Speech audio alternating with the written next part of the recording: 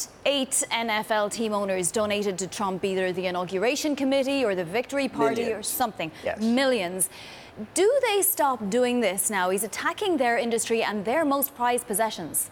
Well, I think that it's very likely that they will not give millions anytime soon, because the NFL and their teams are businesses, and their first concern is not taking care of their relationship with the president, but protecting their business. So, yes, there's going to be a diminished response between the NFL and the team owners and president. What do?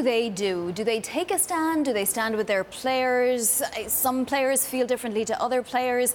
Some of the owners have ambassadorships. Well, all true, but consider that the business is a business. Advertisers and fans support the business.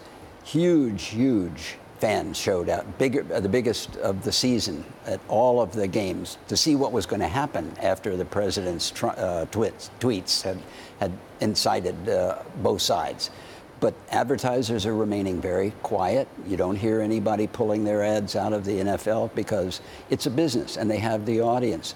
President Trump said in his initial tweet in Alabama, NFL ratings way down. They're not way down. Last year, the NFL set a viewership record, and they're on track to do that here. They had 2 bad weekends between Harvey and Irma, the hurricanes, that knocked out games and distracted everybody, and with 24/7 all hurricane news.